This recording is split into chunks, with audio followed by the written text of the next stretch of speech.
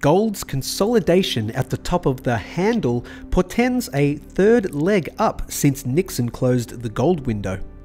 As we've covered previously, the gold spot price has been playing out a decade-long cup and handle formation, with the end of the second handle signalling liftoff. There is plenty of evidence that mainstream investors are opening their eyes to the yellow metal at an accelerating rate.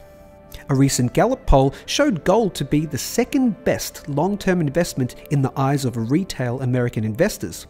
Precious metals now rank second behind real estate, with 26% of respondents choosing gold as their best long-term investment and 34% sticking with real estate.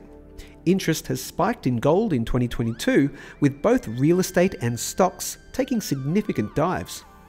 Sticking with the mainstream attention, Market Insider recently covered the news that we have known for years, that central banks are stockpiling gold while views on the US dollar grow dimmer.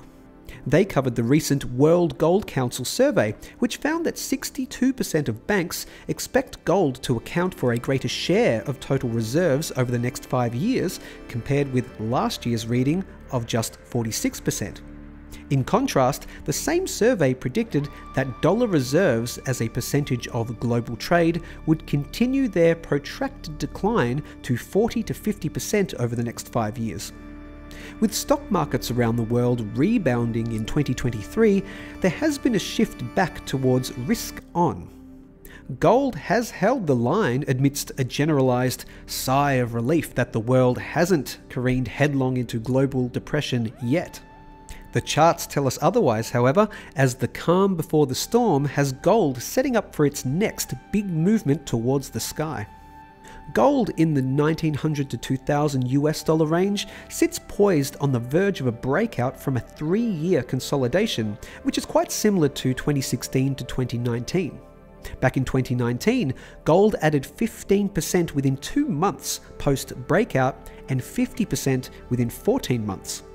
A 15% move from the current all-time high could catapult gold to $2,400 US dollars by late August this year.